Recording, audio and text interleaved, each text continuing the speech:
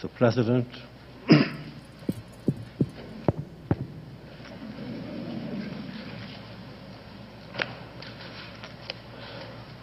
Mr. President, Chairman Tom Bernstein, fellow Holocaust survivors and their families, the family of Officer Steve Johns, who was gunned down by a murderer here in the museum, Director Sarah Bloomfield, and ladies and gentlemen. I stand before you today as a proud American. The Jew in me is infinitely proud to be with the President of the United States in this museum, which is, together with Yad Vashem in Jerusalem, the greatest in the world and the most important of all. This country, the United States of America, has welcomed the great majority of survivors of what we so poorly call the Holocaust. It is a place of redemption, a place of rare unity. Presidents of both parties, from Jimmy Carter to George Bush, have spoken to us here. And now we are honored that President Barack Obama is with us today. It is also a place of questions, and some of them, if not all of them, many disturbing questions, which remain challenging, about the possibilities of power, about the suffering of victims, about the massacre of children. These questions, of course, are relevant. Oh, why did America not open its doors to more of the doom it could have? Why did not the Allies bomb the railways going to Auschwitz? In those years, Hungarian Jews arrived, I am one of them, and 10,000 were gassed every night. Bombing the Allies would have at least stopped that process for a while. From the very beginning of this institution, we attempted to confront the already distant past with its terrible, tragic truth and the questions we are compelled to ask. The Jewish people, whose commitment to memory is as old as his faith, we had a problem that we didn't know how to deal with so much suffering, so much evil, which had so much power. Never has one people been condemned by another people to total annihilation. What are the questions, of course? Who are we to remember? The perpetrators, the bystanders, the multitudes of victims, all of them Jews. It became clear to us right at the beginning that while not all victims were Jewish, all Jews were victims. Young and old, rich and poor, teachers and students, those from the cities and the smallest of villages, all were targeted. And my God, the children, why the children? And the old people, why the old people? Was the enemy afraid of the future of the children or of the past of the old? Now we know that this tragedy, we know how it was done, but not why it was done. The why is metaphysical. Metaphysically, we don't know why, my God, why did it happen? And What are the conclusions? One thing we do know, that it could have been prevented. The greatest tragedy in history could have been prevented had a civilized world spoken up, taken measures in 1939, 40, 41, 42 even. Each time in Berlin, Goebbels and the others always wanted to see what will be the reaction in Washington and London and Rome. And when there was no reaction, they felt they could continue. So in this place we may ask, have we learned anything from it? If so, how is it that Assad is still in power? How is it that the Holocaust #1 denier, Ahmadinejad, is still a president, he who threatens to use nuclear weapons, to destroy the Jewish state? Have we not learned that? We must know that when evil has power, it is almost too late. Preventive measures are important. We must use those measures to prevent another catastrophe. And whenever communities are threatened by anyone, we must not allow them to do what they intend doing. Of course, one more question to the believer. And God in all this. But then what does it mean? Was God fed up with his creation? However, Auschwitz did not come from the heavens with ready-made Auschwitz. Human beings did it. Human beings. The killers were human beings. Auschwitz was conceived by human beings, implemented by human beings. So what is it about the human psyche, about the human destiny perhaps, that could allow human beings to become inhuman? Mr. President, we are here in this place of memory. And of course, I remember when you and I went to Buchenwald. We have spoken since about all kinds of things.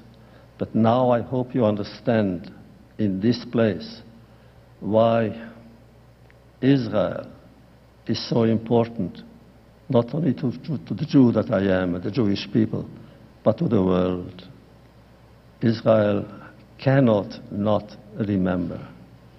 And because it remembers, it must be strong, just to defend its own survival and its own destiny. Mr. President, we spoke about Buchenwald. In Buchenwald, you quietly, elegantly gave me the last word. Today, the last word is yours. Ladies and gentlemen, it is my distinct privilege and my pleasure to give you, my friend, the President of the United States, Mr. Barack Obama.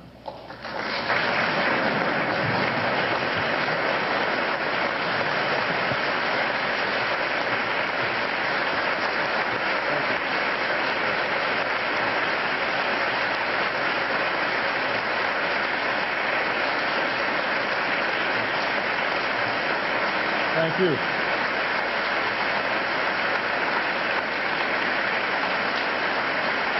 Thank you.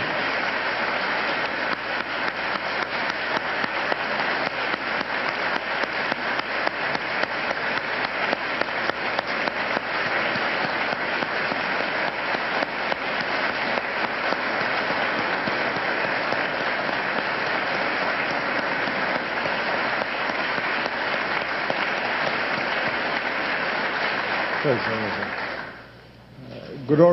morning, everyone. It is a great honor to be with you here today. Of course, it is a truly humbling moment to be introduced by Elie Wiesel, along with Sarah Bloomfield, the outstanding director here. We just spent some time among the exhibits. And this is now the second visit I've had here. My daughters have come here. It is a searing occasion whenever you visit. And as we walked, I was taken back to the visit that Elie mentioned, the time that we traveled together to Buchenwald.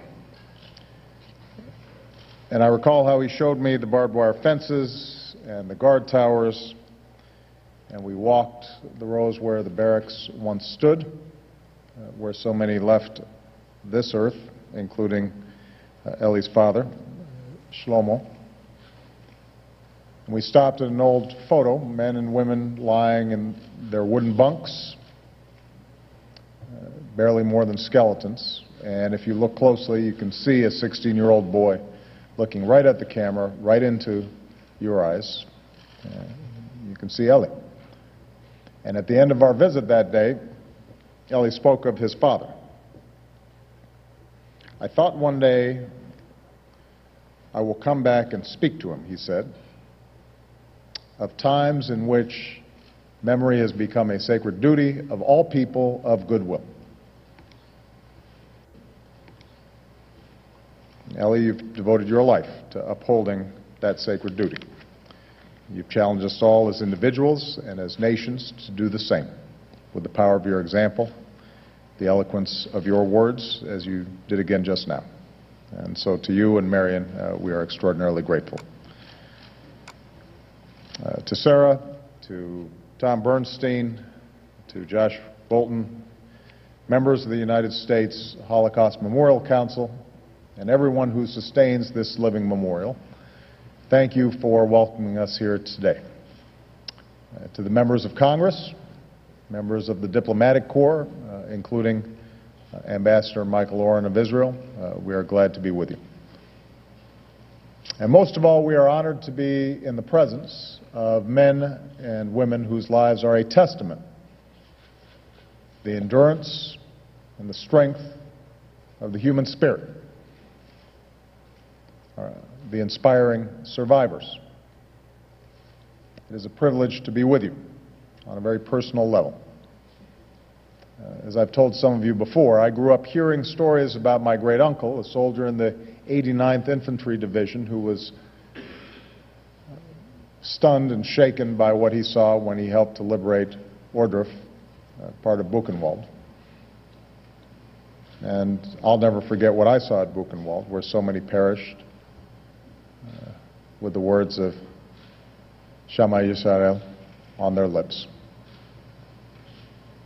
I've stood with survivors in the old Warsaw ghettos, where a monument honors heroes who said, "We will not go quietly, we will stand up, we will fight back." And I've walked those sacred grounds at Yad Vashem, with its lesson for all nations. The Shoah cannot be denied.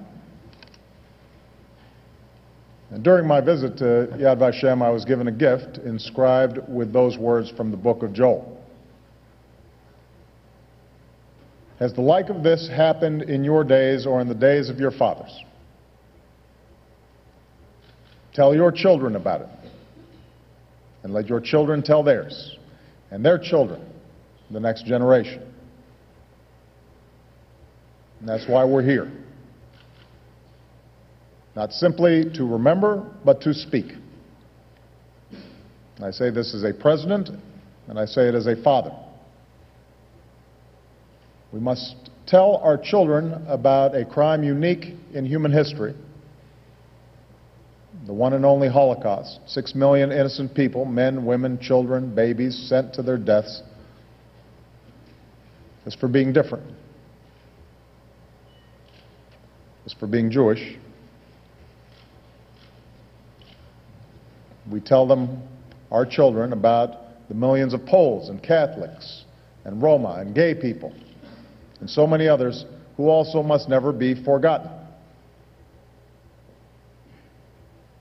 Let us tell our children not only how they died, but also how they lived, as fathers and mothers, and sons and daughters, and brothers and sisters who loved and hoped and dreamed just like us.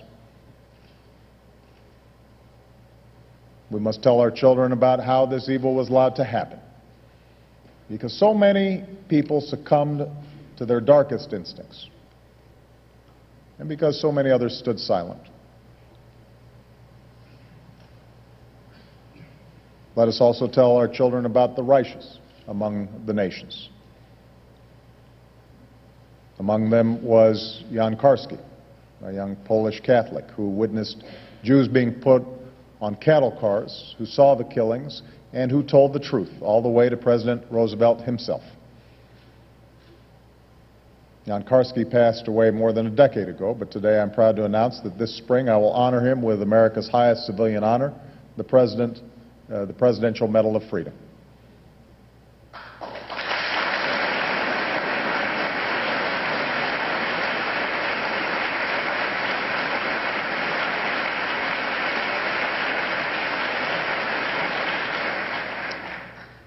We must tell our children, but more than that, we must teach them, because remembrance without resolve is a hollow gesture. Awareness without action changes nothing.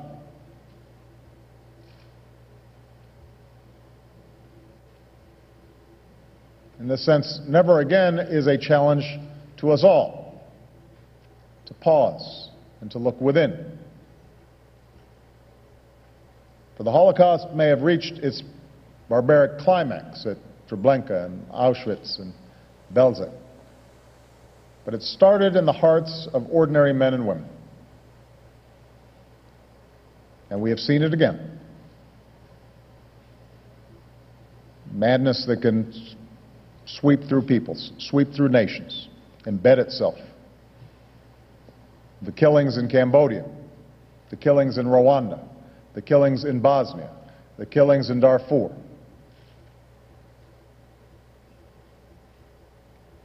They shock our conscience, but they are the awful extreme of a spectrum of ignorance and intolerance that we see every day. The bigotry that says another person is less than my equal, less than human. These are the seeds of hate that we cannot let take root in our heart. Never again is a challenge to reject hatred in all of its forms, including anti-Semitism, which has no place in a civilized world. And today, just steps from where he gave his life protecting this place, we honor the memory of Officer Stephen Tyrone Johns, whose family joins us today. Never again is a challenge to defend the fundamental right of free people and free nations to exist in peace and security, and that includes the state of Israel. You know, on my visit to the old Warsaw Ghetto, a woman looked me in the eye, and she wanted to make sure America stood with Israel. She said, "It's the only Jewish state we have." And I made her a promise in that solemn place. I said, I will always be there for Israel. So when efforts are made to equate Zionism to racism, we reject them. When international fora single out Israel with unfair resolutions, we vote against them. When attempts are made to delegitimize the state of Israel, we oppose them. When faced with a regime that threatens global security and denies the Holocaust and threatens to destroy Israel, the United States will do everything in our power to prevent Iran from getting a nuclear weapon.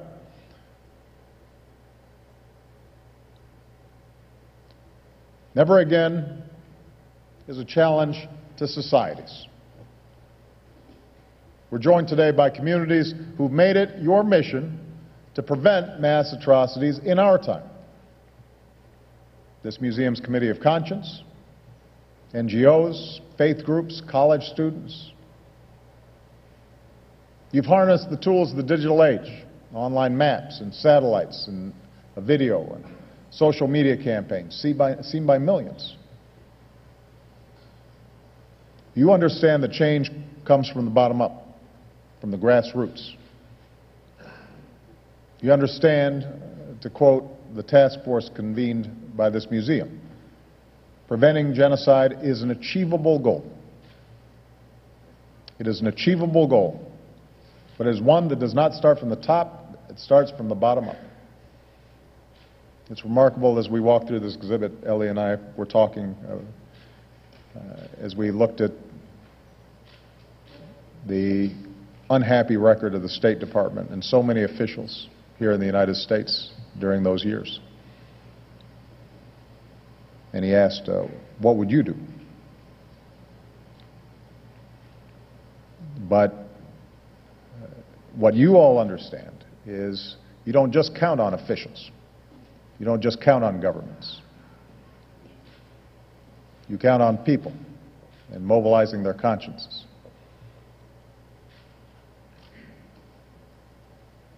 And finally, never again is a challenge to nations. It's a bitter truth. Too often the world has failed to prevent the killing of innocents on a massive scale, and we are haunted by the atrocities that we did not stop and the lives we did not save.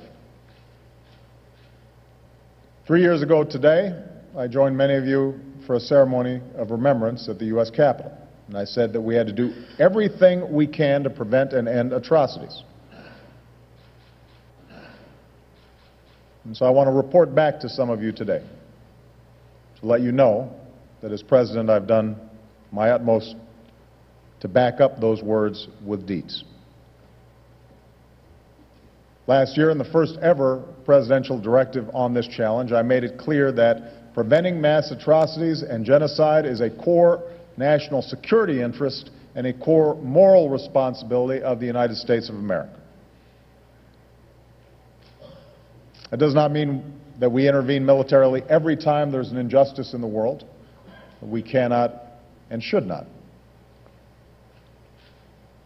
It does mean we possess many tools, diplomatic and political and economic and financial and intelligence and law enforcement, and our moral suasion. And using these tools over the past 3 years, I believe, I know that we have saved countless lives. When the referendum in South Sudan was in doubt, it threatened to reignite a conflict that had killed millions, but with determined diplomacy, including by some people in this room, South Sudan became the world's newest nation. And our diplomacy continues because in Darfur and Abyei and Southern Kordofan and the Blue Nile, the killing of innocents must come to an end. And the presidents of Sudan and South Sudan must have the courage to negotiate because the people of Sudan and South Sudan deserve peace. That is work that we have done, and it has saved lives. When the incumbent in Cote d'Ivoire lost an election but refused to give up power, it threatened to unleash untold ethnic and religious killings, but with regional and international diplomacy and UN peacekeepers who stood their ground and protected civilians. The former leader is now in The Hague, and Cote d'Ivoire is governed by its rightful leader, and lives were saved. When the Libyan people demanded their rights and Muammar Gaddafi's forces bore down on Benghazi, a city of 700,000, and threatened to hunt down its people like rats, we forged with allies and partners a coalition that stopped his troops in their tracks. And today, the Libyan people are forging their own future. And the world can take pride in the innocent lives that we saved. And when the Lord's Resistance Army, led by Joseph Kony, continued its atrocities in Central Africa, I ordered a small number of American advisors to help Uganda and its neighbors pursue the LRA. And when I made that announcement, I directed my National Security Council to review our progress after 150 days. We have done so, and today I can announce that our advisors will continue their efforts to bring this madman to justice and to save lives. It is part of our regional strategy.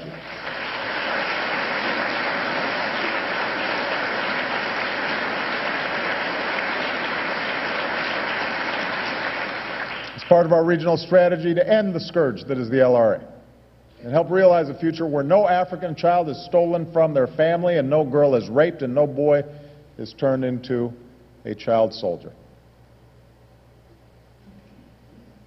We've stepped up our efforts in other ways. We're doing more to protect women and girls from the horror of wartime sexual violence. With the arrest of fugitives like Ratko Mladic, charged with ethnic cleansing in Bosnia, the world sent a message to war criminals everywhere: we will not relent in bringing you to justice. Be on notice. For the first time, we explicitly barred entry into the United States of those responsible for war crimes and crimes against humanity. Now we're doing something more. We're making sure that the United States government has the structures, the mechanisms to better prevent and respond to mass atrocities.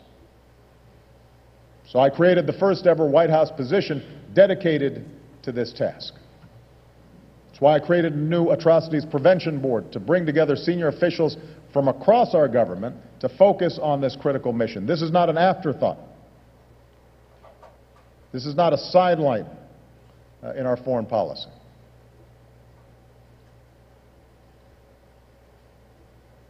The board will convene for the first time today at the White House.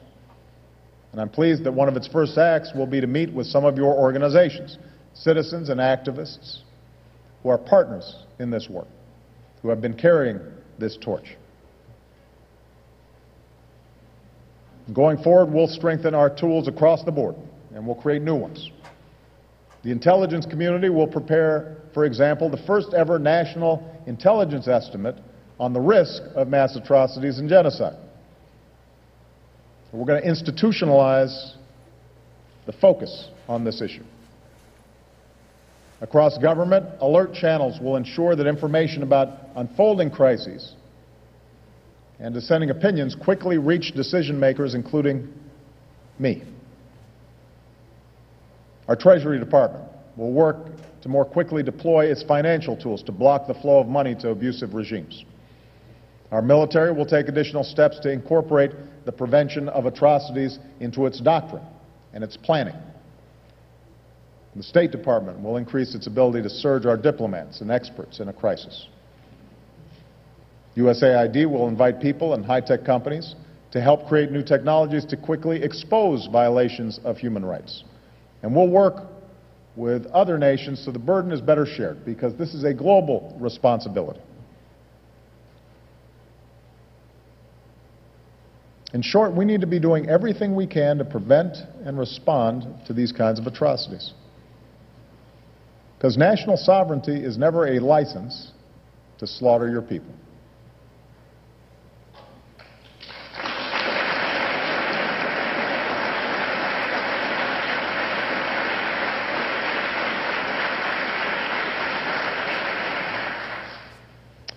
We recognize that even as we do all we cannot control every event. And when innocents suffer, it tears at our conscience. Ellie alluded to what we feel as we see the Syrian people subjected to unspeakable violence simply for demanding their universal rights. And we have to do everything we can. And as we do, we have to remember that despite all the tanks and all the snipers, all the torture and brutality unleashed against them, the Syrian people still brave the streets. They still demand to be heard. They still seek their dignity. The Syrian people have not given up, which is why we cannot give up. And so with allies and partners, we will keep increasing the pressure with a diplomatic effort to further isolate Assad and his regime, so that those who stick with Assad know that they are making a losing bet. And we'll keep increasing sanctions to cut off the regime from the money it needs to survive. We'll sustain a legal effort to document atrocities so killers face justice, and a humanitarian effort to get relief and medicine to the Syrian people. And we'll keep working with the Friends of Syria to increase support for the Syrian opposition as it grows stronger. Indeed, today we're taking another step. I've signed an executive order that authorizes new sanctions against the Syrian government and Iran and those that abet them for using technologies to monitor and track and target citizens for violence. These technologies should not empower, these technologies should be in place to empower citizens, not to repress them. And it's one more step that we can take toward the day that we know will come. The end of the Assad regime that has brutalized the Syrian people and allow the Syrian people to chart their own destiny.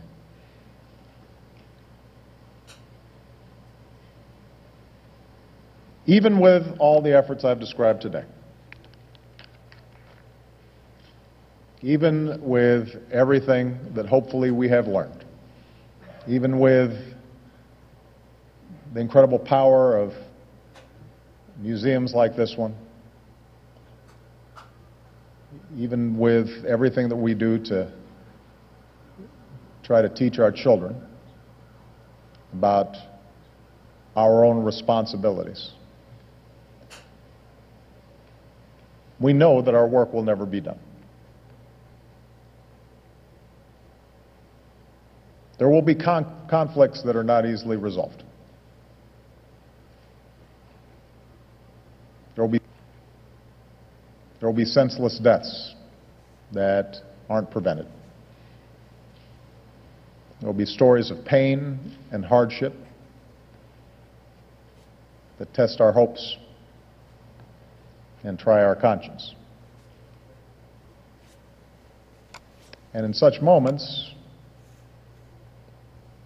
it can be hard to imagine a more just world. It can be tempting to throw up our hands and resign ourselves to man's endless capacity for cruelty. It's tempting sometimes to believe that there's nothing we can do. And all of us have those doubts. All of us have those moments, perhaps especially those who work most ardently in these fields. So in the end, I come back to something Elie said that day we visited Buchenwald together. Reflecting on all that he had endured, he said, "We had the right to give up.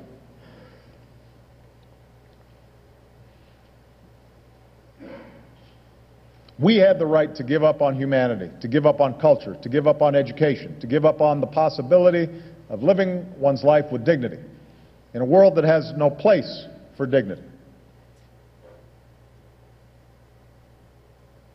They had that right. Imagine what they went through. They had the right to give up. Nobody would begrudge them that. Who would question someone giving up in such circumstances? But, Elie said, we rejected that possibility, and we said, no, we must continue believing in a future.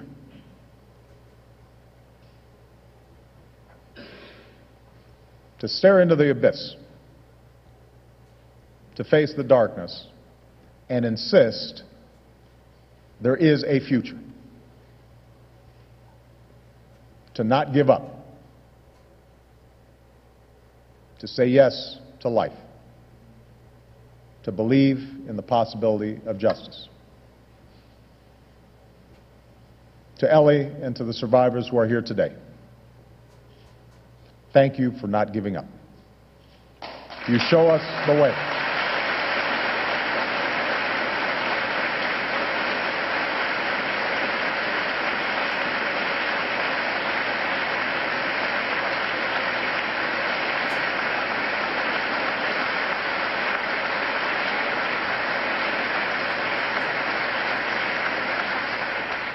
You show us the way. If you cannot give up, if you can believe, then we can believe. If you can continue to strive and speak, then we can speak and strive for a future where there's a place for dignity for every human being. That has been the cause of your lives. It must be the work of our nation and of all nations. So God bless you, and God bless the United States of America. Thank you very much. Thank you.